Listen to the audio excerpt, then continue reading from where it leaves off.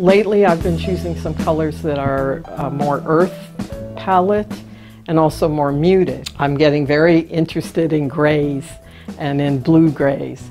So here we see this young lady in Chincoteague, Virginia that caught my eye. And what I loved was that she was alone in this space and she had a shell and was digging in the sand with it. But everything about her colors and the shadows really determined the palette. Something about the mood determines the color choice too. As I always tell my students, colors themselves are emotionally evocative. So certain colors like this will give a restful, meditative feeling.